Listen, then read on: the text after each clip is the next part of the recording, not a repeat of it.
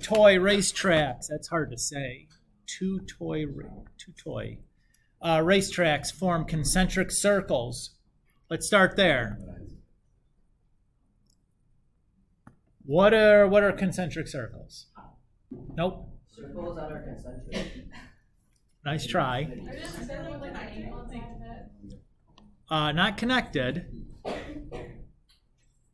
It's one circle inside of another circle where they share the same center. Okay? So if you didn't know that, good luck. All right. Says each racetrack is divided into 15 identical sections.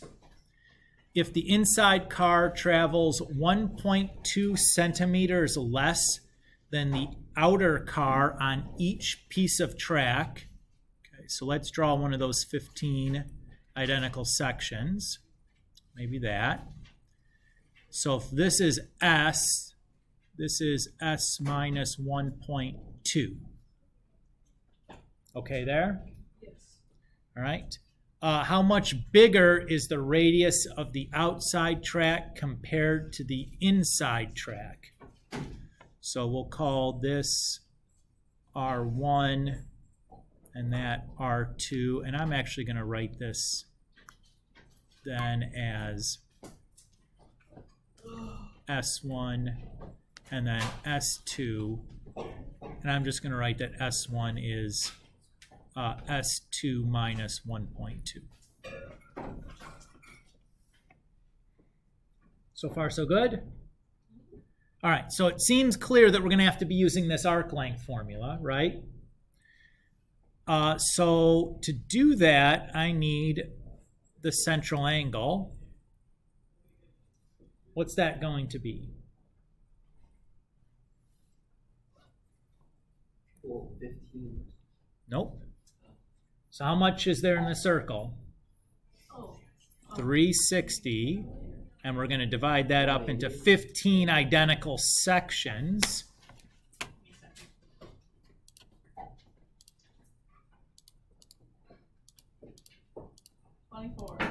Thank you. So 24 degrees. Or if we wanted to do it in radians, either is okay. We could do it as 2 pi over 15. Doesn't matter which one you do. So far, so good? I'm going to use the radians one. The reason I'm going to do that is the system of the two equations I'm going to write is going to be this. And my big observation is that angle theta is the same angle in both sectors, right? So I can go ahead and plug some stuff in now. So I have S2 minus 1.2 equals 2 pi over 15 times R1. And then I have S2 equals 2 pi over 15 times R2.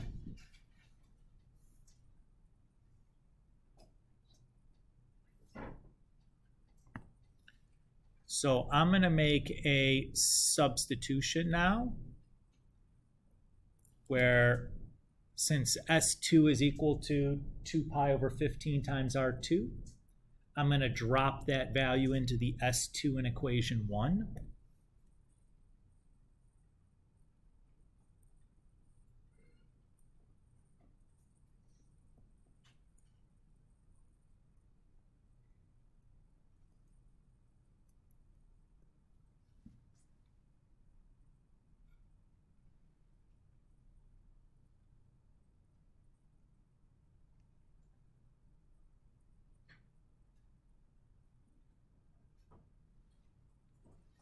But I still seem to have a problem here, right? Because I still have two variables in one equation.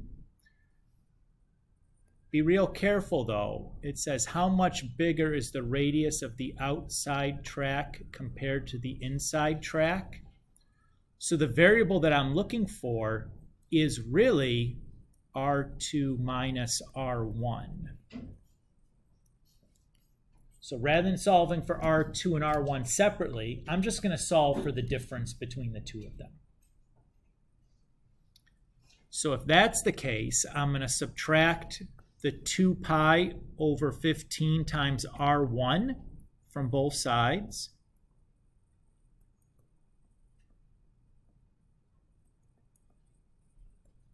And add the 1.2 to both sides.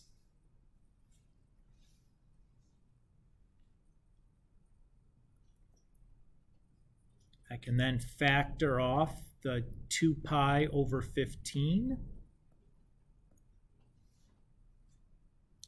And I'll multiply by the reciprocal.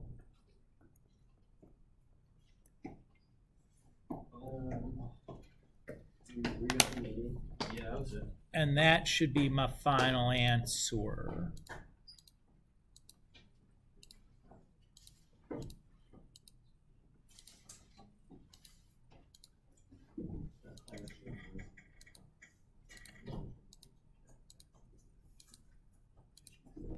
So I get about 2.86 centimeters.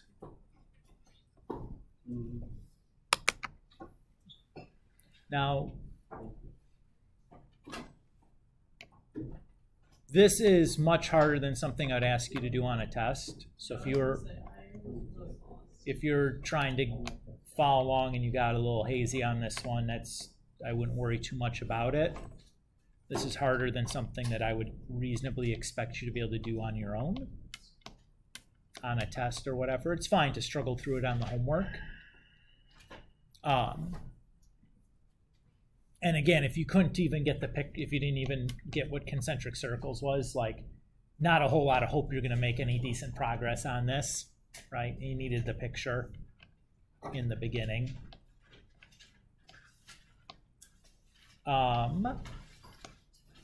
Other homework questions? Which one? 14 or 18? That's table. 14 or 18? Oh, just from the table thing? Sure.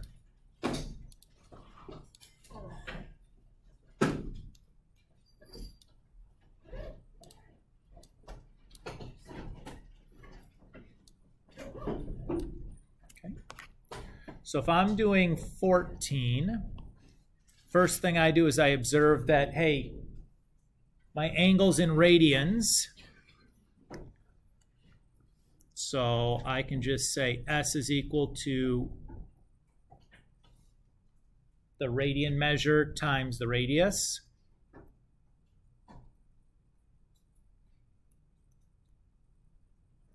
And then it's just calculator time. Am I cool to leave it there, Delaney? Yeah. Okay. Which, the 18 was the other one you said? Yeah. Okay. Here I'm going to notice that, hey, this time my angle is in degrees.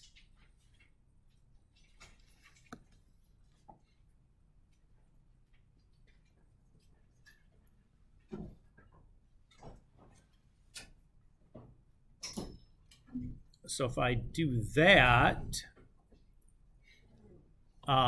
and we're looking for R this time, right?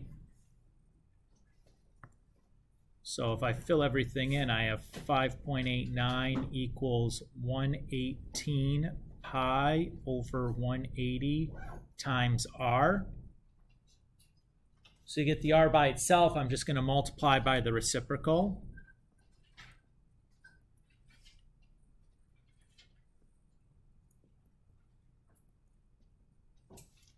And at that point, it's calculator time.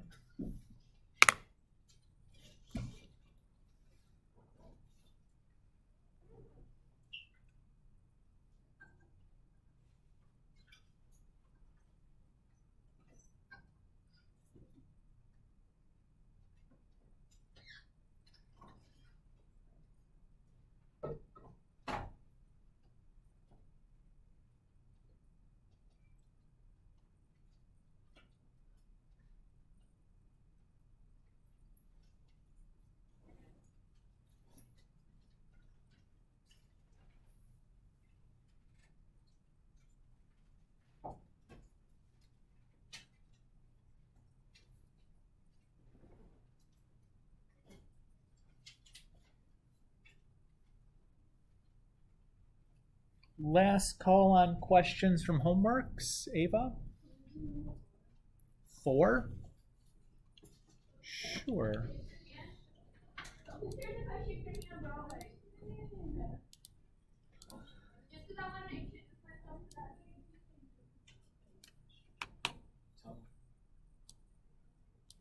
Okay.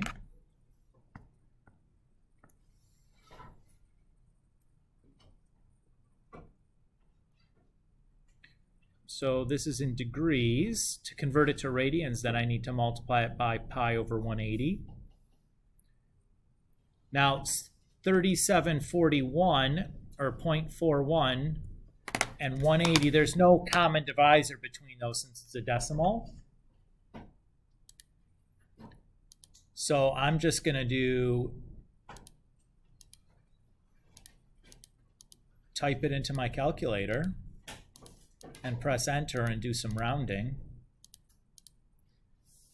So there it is.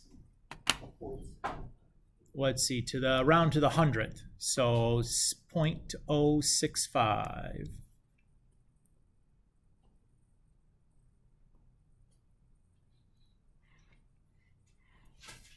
That's it.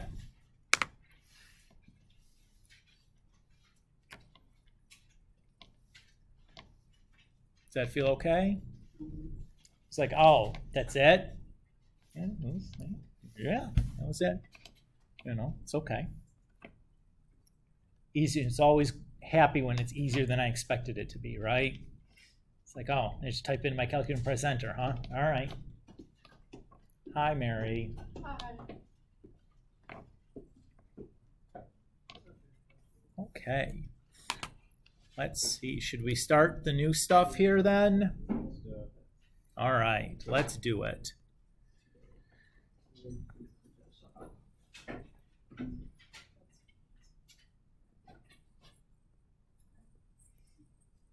So remember, the goal in chapter 2, we're taking our definition of sine, cosine, and tangent that in geometry relied on the angle being an acute angle inside of a right triangle. And we want to extend that definition so that we can use sine, cosine, and tangent on any number. So an angle could be any number, and we can still do that. So what we're going to do is, first things first, we want to define what it means for an angle to be, say, bigger than 180 degrees, or bigger than 360 degrees, or even negative numbers. Because right now in geometry, what's the biggest angle you can draw? 180 degrees, which is a straight line, right? So right now, our first order of business is going to be constructing a way to draw an angle that's bigger than 180 or smaller than 0. Everybody's on board? So to do this, what we're going to do is we're going to embed our angle measure inside of the xy axis. So xy. So we're going to think of one of our angles, or one of the arms of the vertex of our angle is going to be fixed at the origin. And one arm of our angle is always going to lie on the positive x-axis. We call this the initial side.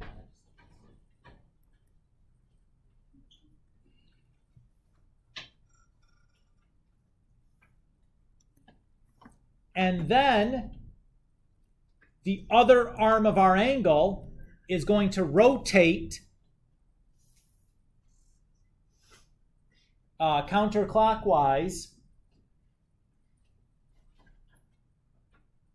around the xy axis, and wherever it stops will indicate the angle.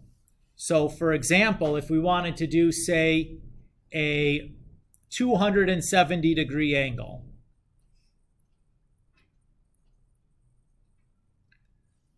we start at the initial side. And how many degrees is a quadrant on my XY axis?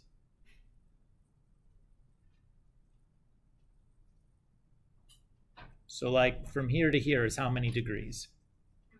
90, right? So to there is 180 now, right? 2 90s.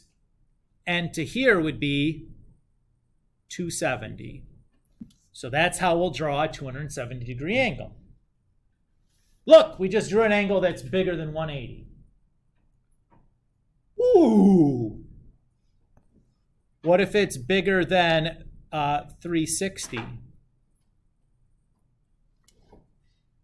What would I do? Well, the same thing. We start on the initial side, and we rotate. So there's 90, 180, 270, 360, and then 45 more.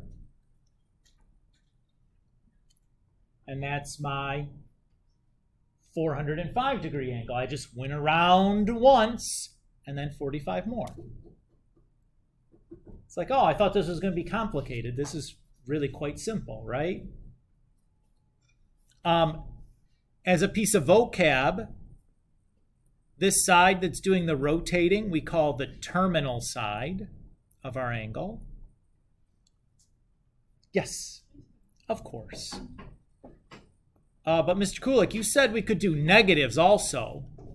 Like, what's a negative angle going to be? Yeah, we're going to just spin the opposite direction. Exactly. So instead of going counterclockwise for a positive angle, we're going to go clockwise for a negative angle. So if we do, here is negative 90, and then negative 45 more, and there's going to be our negative 135-degree angle.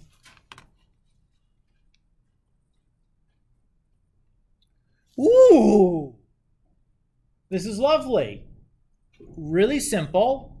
And now I can represent an angle of any size, right?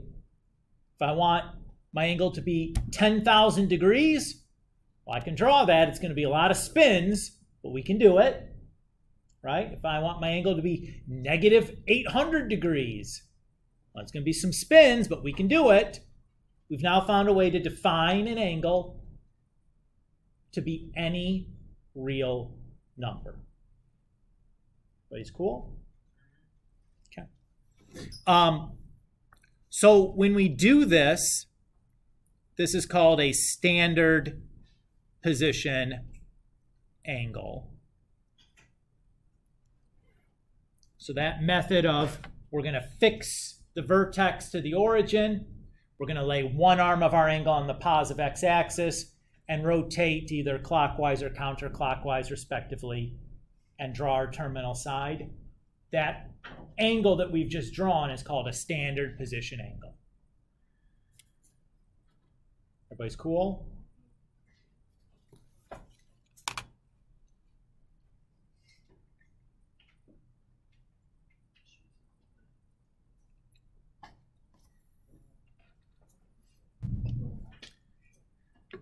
Let's do a quick example here.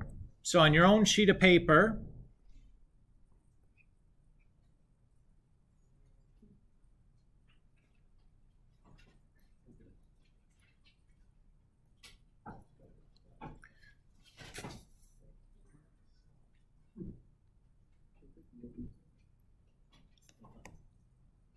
actually, let's use some colors here, Kulik.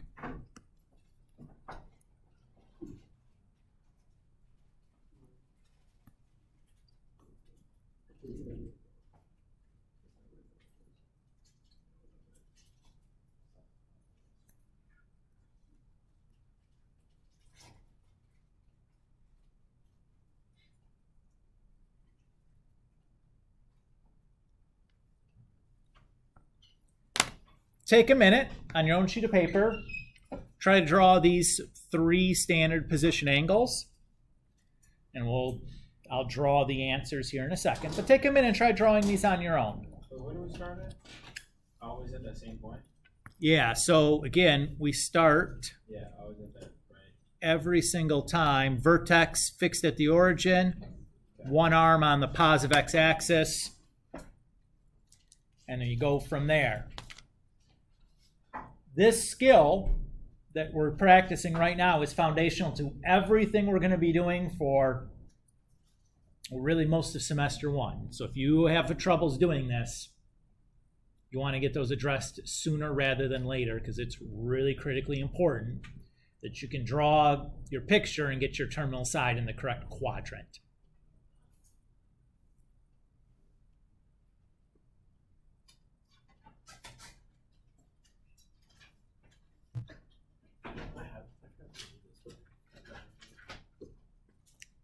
Okay.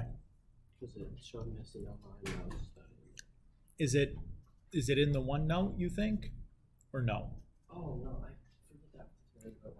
No, I'll take a picture and study how. Okay. Send me an email once you've done that, and I'll be gladly check it in. All right, thank you. No problem.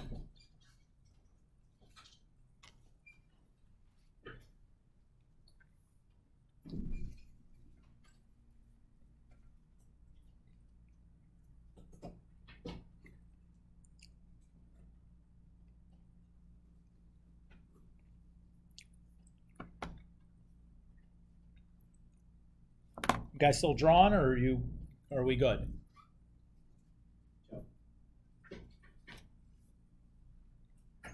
Still drawing? Are we finished? Okay.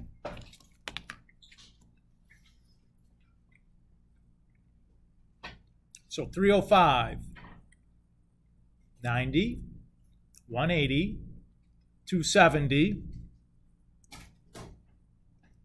and then 35 more, puts me like there. Let me just draw it in like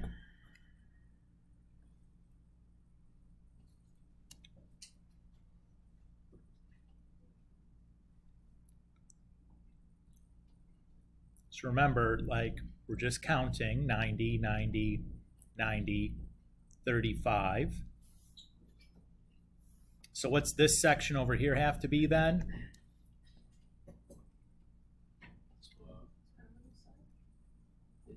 55, right? How'd we get that? 90 minus 35. Each quadrant has to be 90 degrees total, right?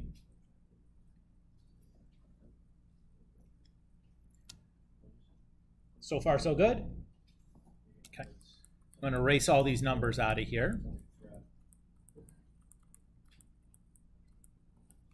Now let's do 750. So again, initial side, and we do 90, 180, 270, 360.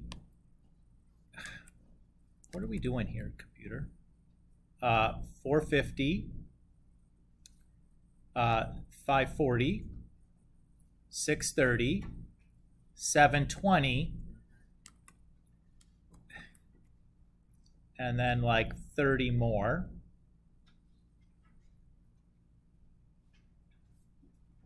Should you see the spiral when I'm looking at your paper? Yes. Oh, really? Yes, I should see the spiral on your paper.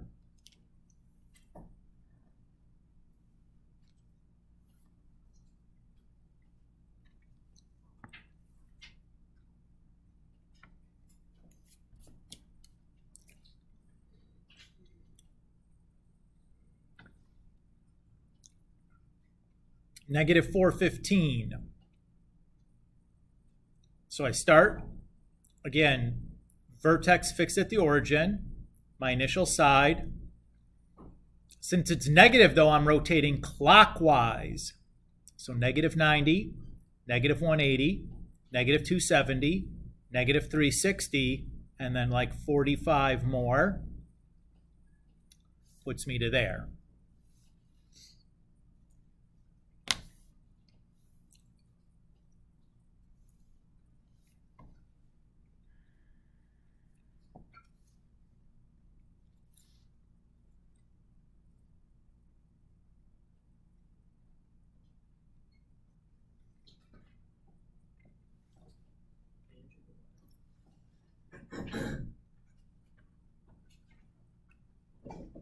So far, so good?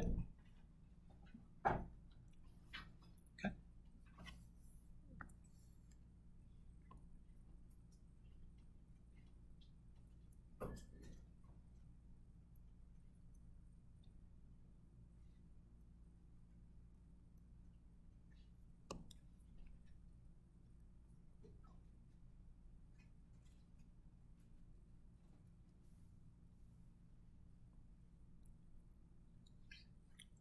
So what do we notice about a 45-degree angle and a 405-degree angle?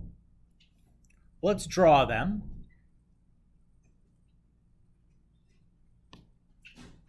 So there's my 45. Everybody's cool with that? And then my 405, see, 90, 180, 270, 360, and then 45 more.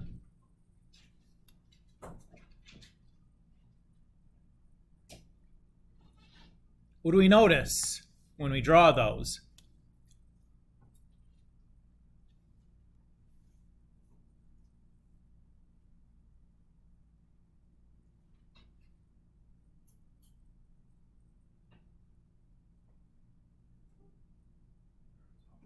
They're on top of each other. The terminal side of each angle lies in the same location.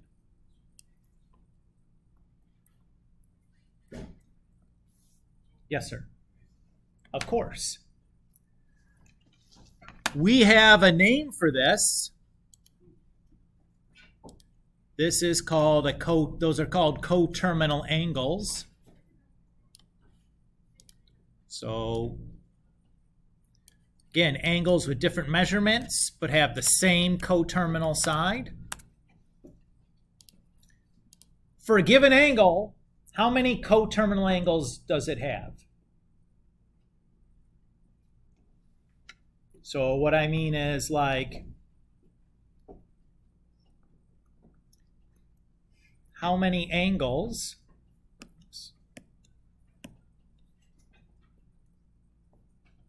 are coterminal to, say, 30 degrees?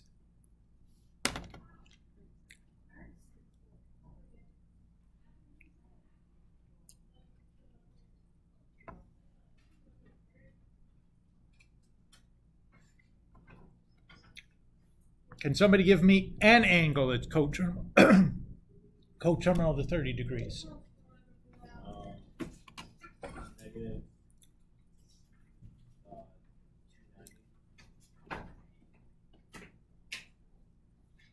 What? So another angle that's coterminal to 30 degrees. Negative 30. Okay, good.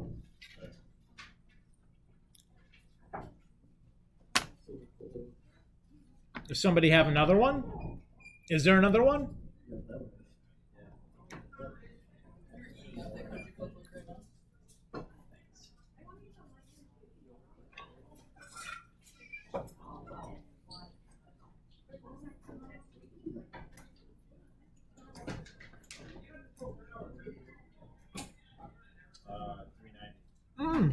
Good. That's correct. Anybody see another?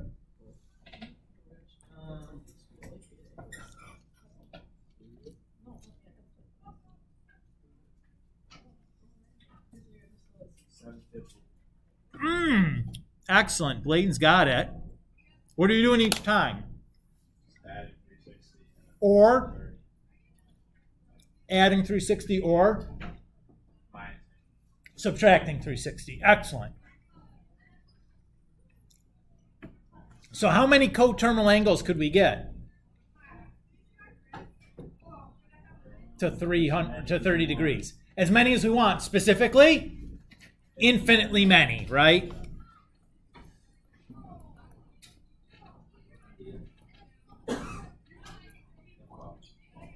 So how do we write this? How do we write that there's going to be, because not every angle is coterminal to 30 degrees. So negative infinity. Well, not every angle is going to be coterminal to 30 degrees. We just want to describe a way that, how would we describe all of them? So we say 30 degrees plus 360k, where k has to be an integer, a positive or negative whole number.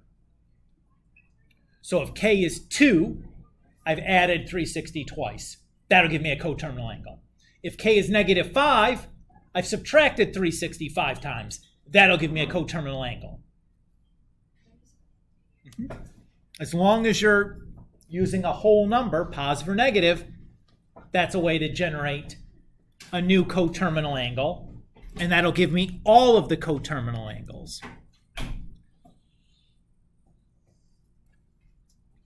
Ava.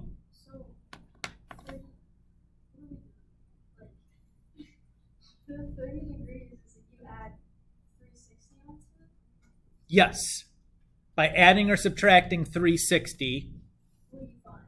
an angle that's coterminal to it. So a situation like this. It's like opposite to it? Nope. Where the terminal side is in the exact same spot. See the two angles here, the red and the green? Oh, so you want to make it like circle around one more time? That's exactly what adding 360 is going to do. It circles around one more time and stops at the same place it started. That makes sense. Okay. Cool.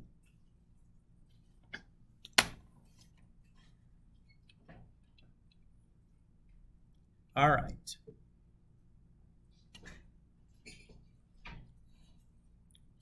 Let's have you guys try one on your own here real quick.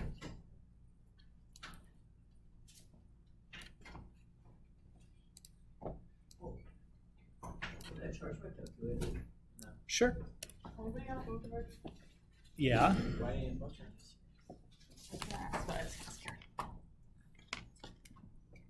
How is your phone on your dad? You should be on it at school. I fell asleep last night and didn't charge. I think there's a USB down there Is that you there? just have to unplug something else to plug your thing in. Thank you. Polly. Sure. So try this on your own. We'll write down the answers here real quick afterwards.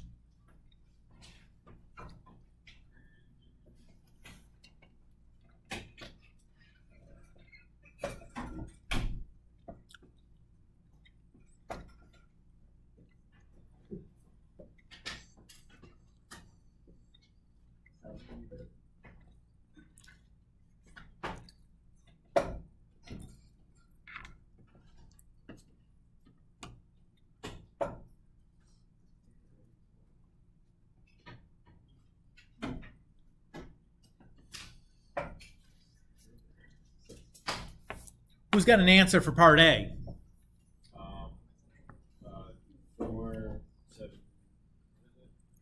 407.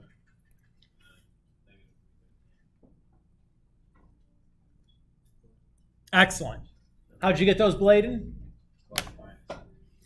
Added positive or added 360 to 47 to get 407 and subtracted 360 from 47 to get the negative 313. Are these the only two answers? No. No. Could have you given me 407 and then like 767? Sure. Could you give me negative 313 and negative 673? Sure. Could have you cooked up two other ones? Sure. Right? Everybody's cool? How are we going to do part B, though? What do you notice about the angle in part B? It's Pi over 3. What kind of measure is it in, then?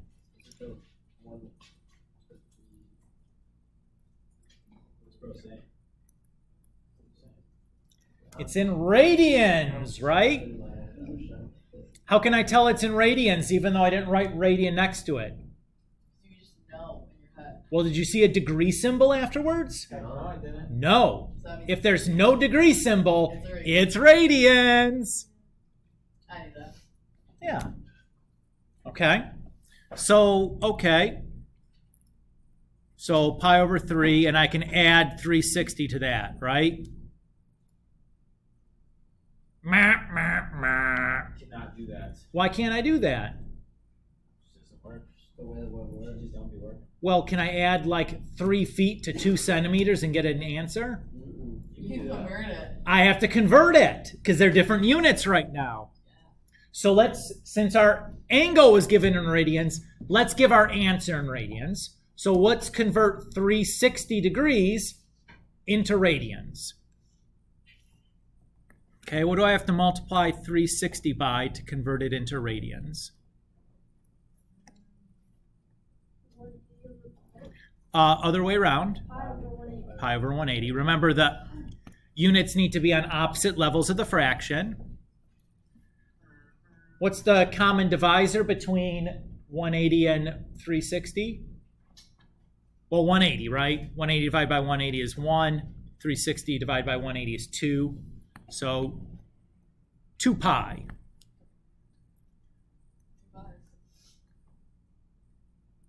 Okay. So I have pi over 3 plus 2 pi. What am I going to need to do to add those?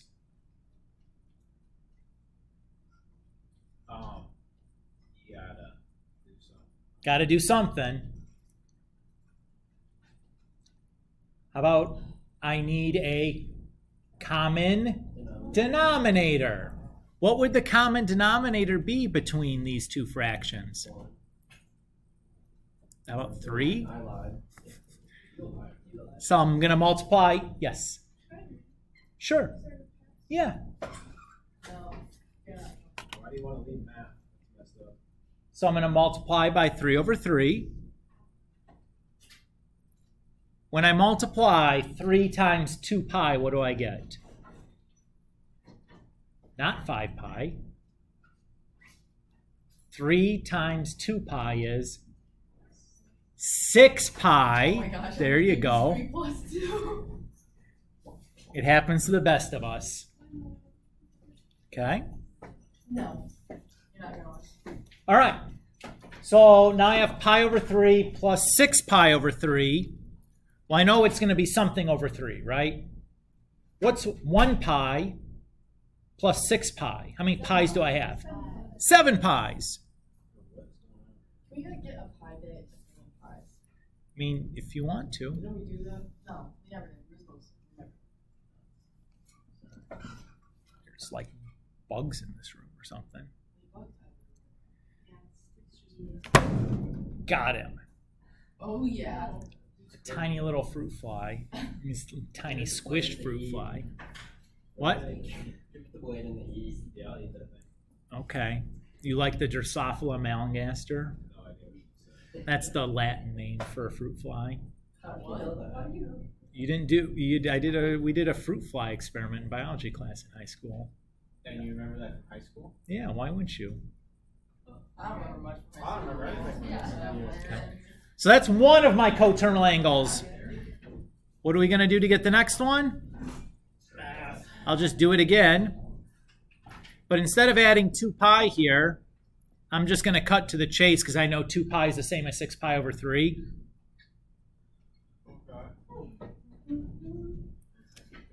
And just save myself some work, right? Just going to start with the common denominator. That looks really painful, that your shoulders can bend that way. Oh. Okay. Now I don't want to embarrass anybody because I'm not gonna tell you who it was. All Blade knows it was somebody behind him that he couldn't see. Shows like this? Some people have double jointed elbows see. and stuff. Put your arms out. My arms? Who was it? Yeah, it wasn't me, right? No. You're not cool. You're not cool. It wasn't me. Okay. What if we ask this question? I don't get it. I thought we were going to change it to like 360 or whatever. We changed 360 to 2 pi.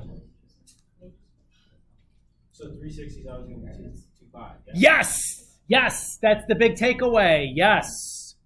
You beat me to it. Thanks. She did the system.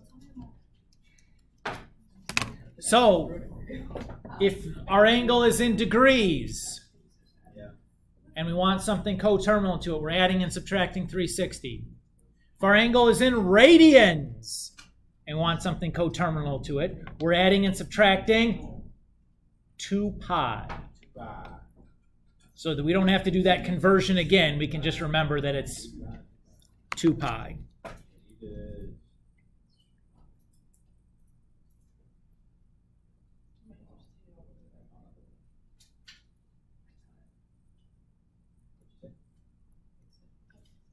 What if I ask you if 37 and 7,057 are those coterminal? No idea. Check. How could we check? 7,057 divided by 360. That's not going to do it. What is with the shot? Now, if you just wanted to do it kind of the simple way on your calculator, Divided by 37. you could just keep subtracting 360 Is there a shortcut? and see if you get 37. It seems like we don't, right? I don't like that. That's seems kind of silly to me. Instead, I'm going to use this idea here.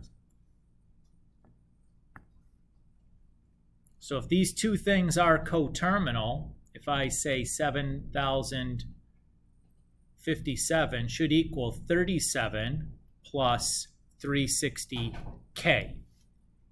And I'm going to just solve this equation for k now. If k is an integer, a positive or negative whole number, then yes, they're coterminal. If it's not, if it's a fraction or a decimal,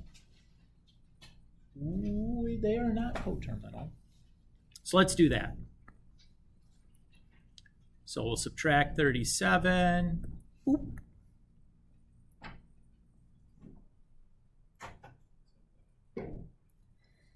And then I'll divide by 360. Boop. And 720 divided by 360 is 19.5.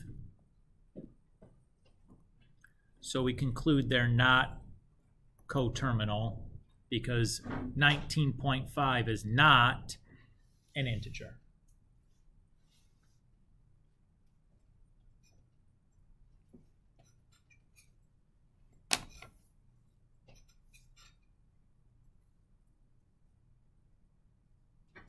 What would the difference be if these were radian things? Right. If the angles were in radians, what would the difference be? Instead of 360, we would use 2 pi. Otherwise, it's the same idea. Just the operations are more tedious because they're in terms of pi and probably fractions rather than just whole number degrees. But like, that's inconvenient, but still totally doable.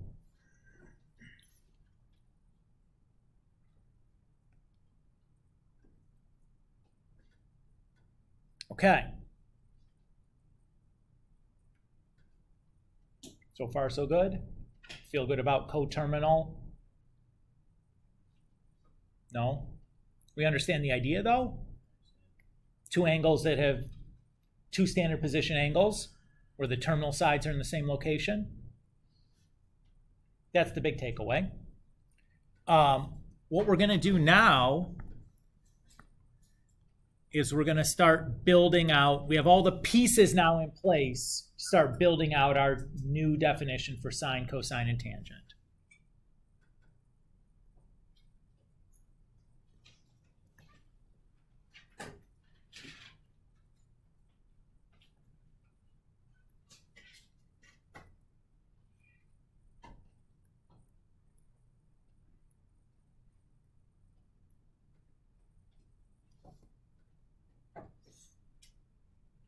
All right.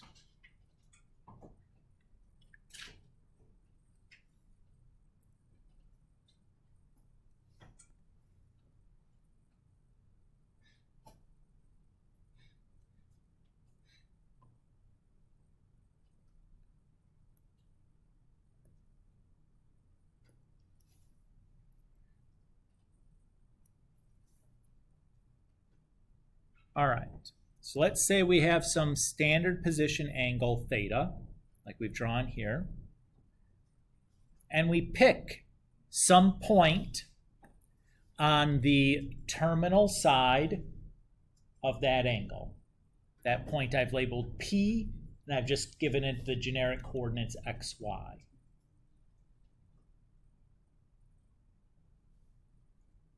Everybody's okay here? Notice that to get to point P, we would have had to move x units over and then like y units up.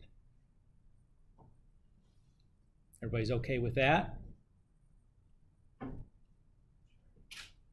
And then the distance from the origin to our point P should be how far?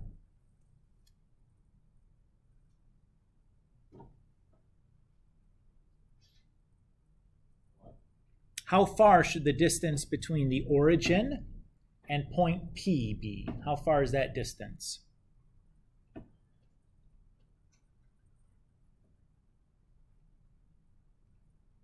Well, what kind of triangle have we drawn? A right triangle, because we know the axes are perpendicular to each other. So in a right triangle, we can use the Pythagorean theorem. So I know that a squared plus b squared equals c squared. Or in this case, we could say the square root of x squared plus y squared is that side. Now that's a mouthful. I'm just going to abbreviate that as the letter r.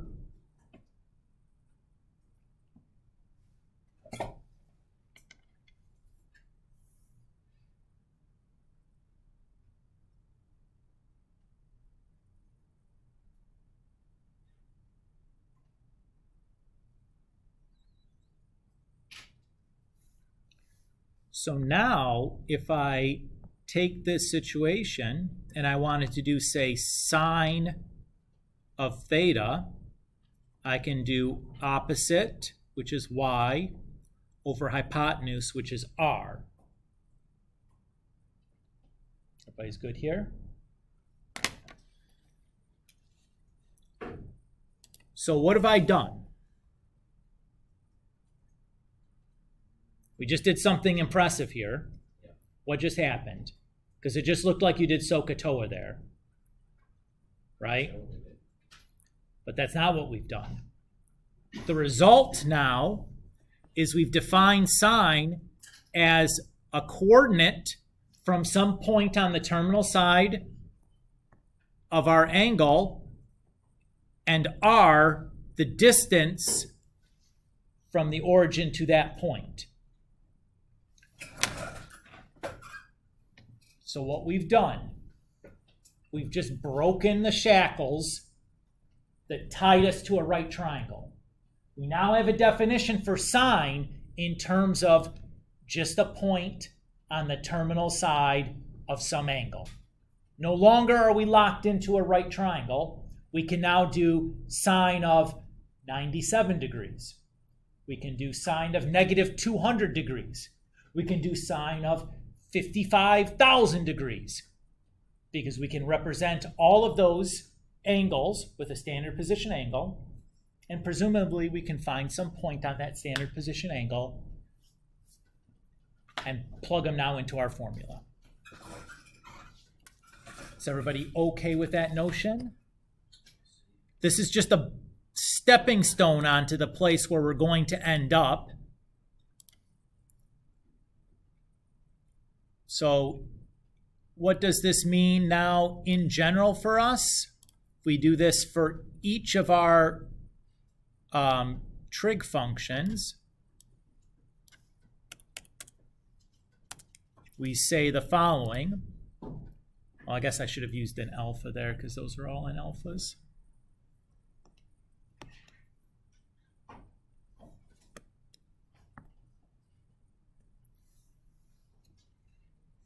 That sine is now y over r, cosine is now x over r, tangent is y over x, but I have this condition that x cannot equal 0 there. Well, why is that in there?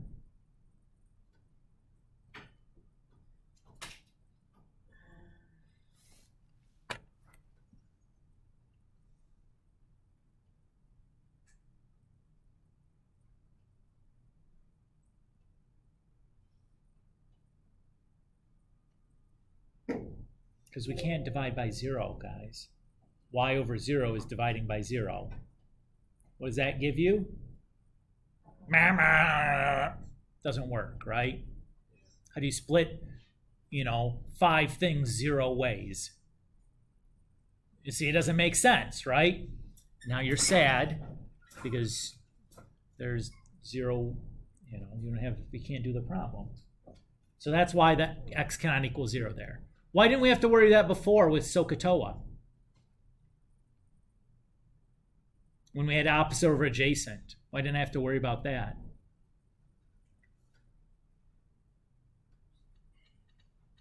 Because the adjacent side of a triangle can never be 0. It's a side of a triangle, right? What is x in this case? It's a coordinate. Those can be 0, right? There's no reason that my terminal side can't be lying, on the y-axis where the x-coordinate is 0. That could certainly happen. Is everybody okay? Why don't we have to worry about r being 0?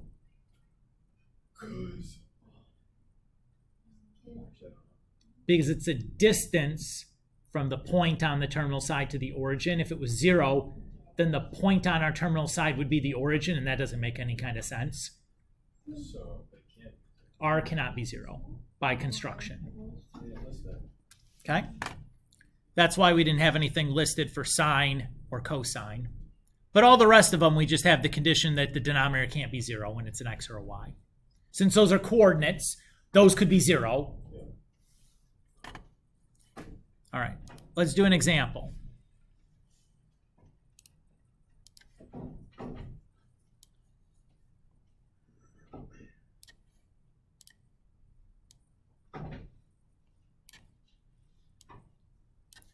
All right, the point -3, 4 lies on the terminal side of angle theta. Find the value of all 6 trigonometric ratios for angle theta. So we want sine theta, want cosine theta, we want tangent theta, we want cosecant theta, secant theta, cotangent theta. Yes, of course. So we're going to start with sine is y over r. Well, y we know, that's 4, because my point is x comma y. What's r again? If you look at the picture, we got it from the Pythagorean theorem. So r in our case is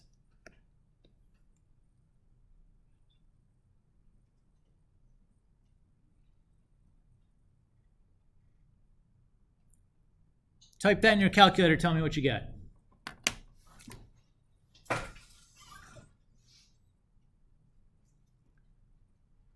Take your calculator out, everybody. Try this for me. I'm asking you to do this for a reason. Yep, go ahead. Go grab it. Or grab one of these, if you got one charging. Square root -3 squared plus 4 squared. Type it in.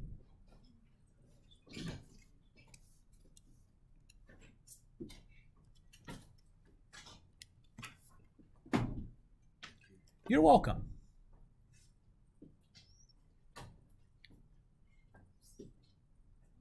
Who got 2.64? Who got 5? How come you didn't get one of those 2 answers? Let's try it again. Who got 5? Let's answer this again. Good job. You're correctly able to type something in your calculator. Who got 2.64? Ooh. Most common calculator mistake I see students make. Yeah. So if I type -3 squared into my calculator like this, my calculator is going to follow the order of operations. It will square it and then make it negative. Boo, that's not what we want. We need to make sure we're typing -3 squared into our calculator this way. and getting positive 9. You have to be very careful about this. This is something I see students make mistakes all the time when you're squaring negative numbers on your calculator. Please be careful about it. The answer here should be 5.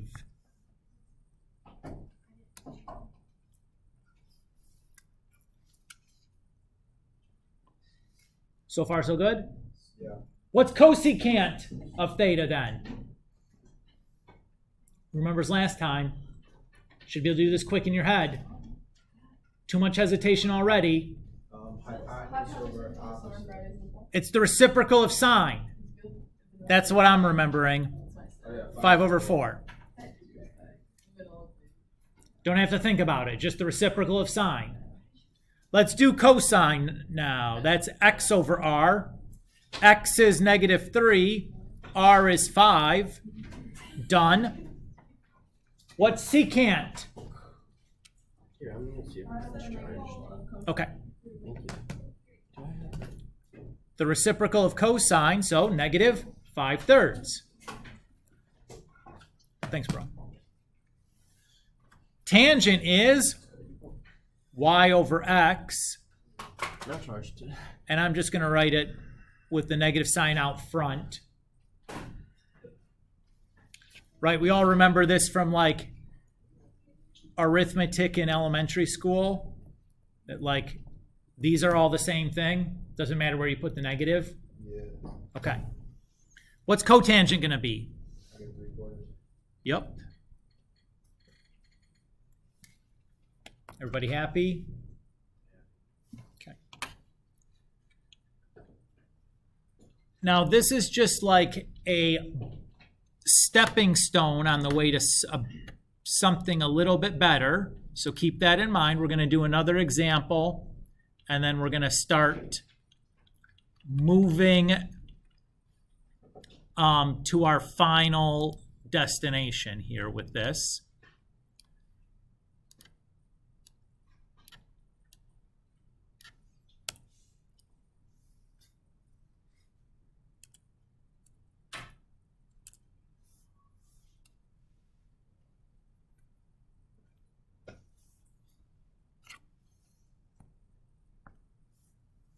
Okay, we're asked to do cosine of 150 without your calculator. Well, here's what I'm going to do. I'm going to start by drawing 150 in as a standard position angle. So I've gone 90 degrees and then 30 more. I'm sorry, 60 more. So there's my 150. Everybody's okay so far? I'm going to pick a point P on my terminal side. And I'm going to make a right triangle as formed. What does the angle here in my right triangle have to be?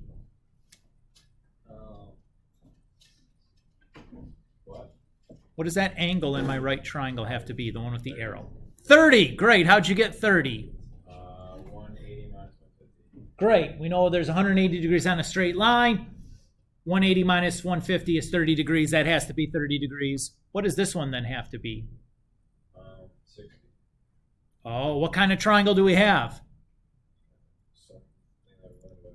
30, 60, 90, special right triangle. Remember last time when I told you that those ratios are something you'd want to memorize? Yeah. Here's why. It's coming back. Yeah, so the x side is going to be a square root 3. I'm going to use a's instead of x's because we have x and y coordinate. I don't want to get confused, so I'm going to use a different letter rather than x here. This side is a, and this side would be 2a. So my point P, the x and y here is going to be like a square root 3 at comma a. Oops, negative a square root 3. Why is it negative? Why did I make that x coordinate negative? What quadrant is point P is placed in? Yeah, the quadrant should have a negative x in it, right? Because it's in the second quadrant. So in the first quadrant, x and y's are both positive. In the second quadrant, the x's are negative, but the y's are positive. In the third quadrant, both coordinates are negative. And in the fourth quadrant, oops, that's not right. The x's are positive, but the y's are negative.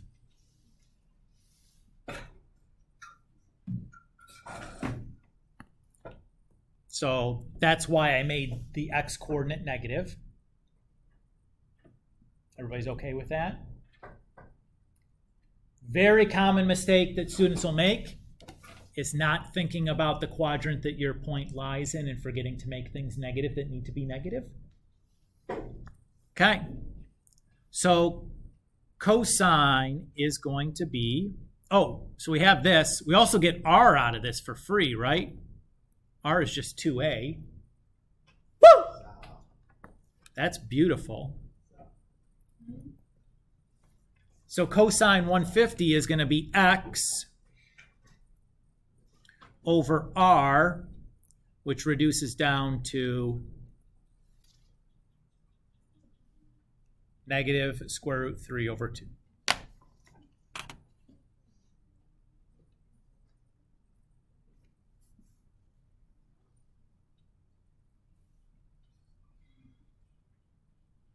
Everybody okay with this? What we did there? Okay, so we're almost done here. Our final phase. If you notice in this problem, our r is 2a. In this problem, our r was 5. Our final step to kind of standardizing this process, our new definition for sine, cosine, and tangent, is to set r to be the same distance every time. So our final phase is going to be the same idea, except we pick P instead of being arbitrary so that R is 1. So we're just going to pick that point P on the terminal side so that R is always 1.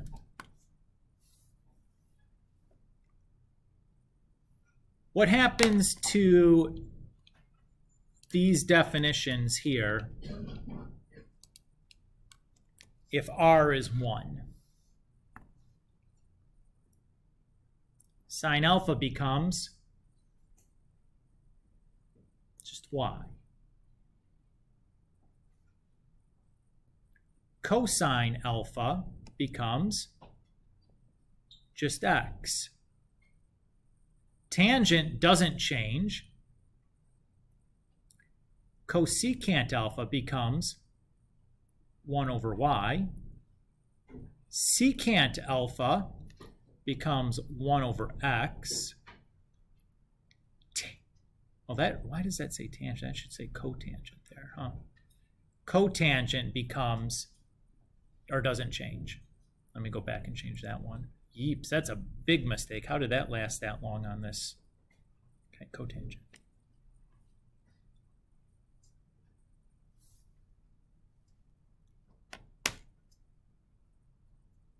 So far, so good? Okay.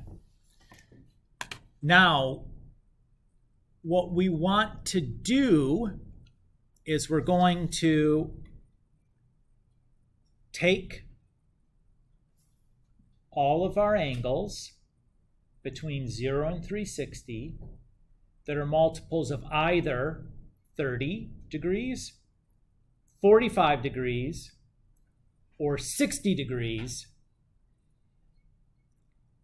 and we're going to calculate the x and y coordinate when we fixed r to be 1 for each of those situations. Okay? pull up the thing that I want to drop in here real quick.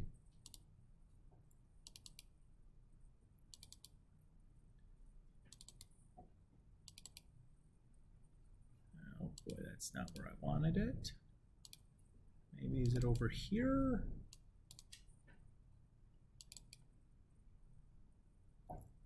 Not there either. Oh, Boise. Okay. Maybe I'll check here. There we go. That'll do.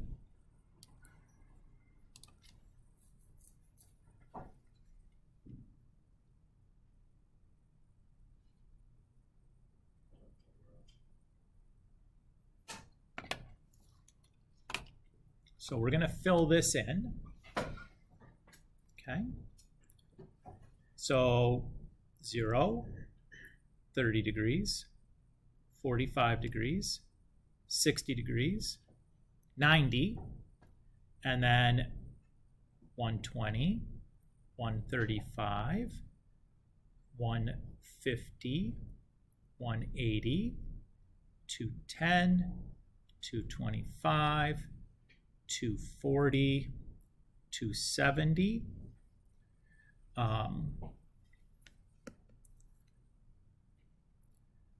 300, 315, 330, and then we'd be to 360 again, or 0. Everybody's okay? Now, some of these x coordinates are really easy, right?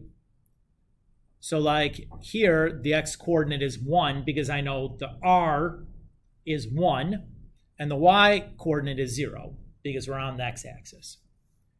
Similarly here at 90 degrees, we have 0, 1. At 180, it's -1, 0. At 270, it's -0, -1.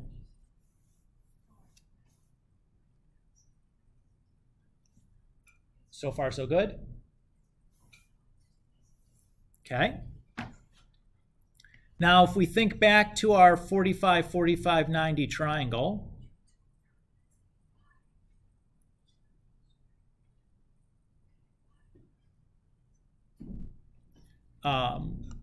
we know that we have x, x, and then x square root 2, correct? I'll call those a's. So far, so good? This is my r. I need this to be 1. So a has to equal 1 over the square root of 2. So 1 over the square root of 2 times square root of 2 is 1. So this is 1 over square root 2. This is 1 over square root 2. So here, the x and y's are going to just be 1 over square root 2, 1 over square root 2. Here, 135 is a multiple of 45. So those will be both 1 over square root of 2. But because we're in the second quadrant, the x coordinate needs to be negative. For 225, that's a multiple of 45, so that'll be 1 over the square root of 2, 1 over the square root of 2. But because we're in the third quadrant, both x and y coordinates are negative. 315, also multiple of 45, but since we're in the fourth quadrant, the y coordinate is negative. Everybody's okay? And I continue doing this for my 30-degree angles and my 60-degree angles, and I end up with this guy, which is called the unit circle. Why do we call it the unit circle? Because the radius on this circle is 1. Yes, Ava? Will what be on the test? The unit circle? Yes. It is the tool that we use from here on out to find exact values of trigonometric functions. We will use this on every test for the entire semester.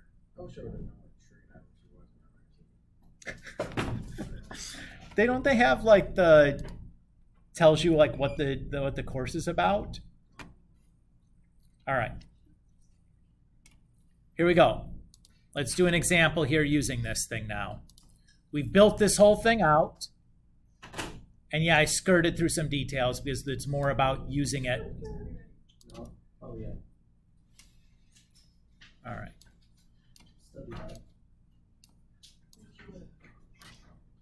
All right. Using the unit circle, find sine of 120. So I go to my unit circle. I locate 120 degrees. Yep. Sine is equal to y. The y coordinate is square root 3 over 2. I am done. Did we see that? That was so easy.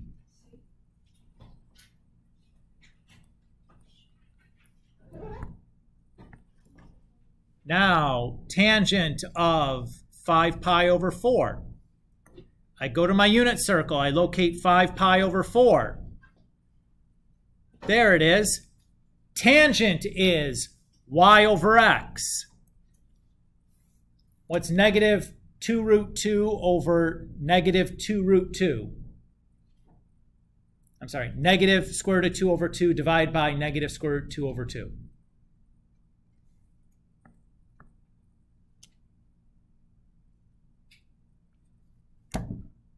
Guys, what's a divided by a? Okay. What's a divided by a? 1! Thank you from the back row. So what is negative root 2 over 2 divided by negative root 2 over 2? 1! It's the same thing. If you divide a number by itself, it's just 1. That's crazy. I know, it's hard. We're in like cosecant 390. Okay, so I'll go find 390 on my unit circle. Oh, no. It's 30 degrees. Yes, great, because I just go and I locate an angle coterminal to this. So I just subtract 360. So I'll use just 30 degrees then. Cosecant is 1 over y. So I have 1 over 1/2. That's the same as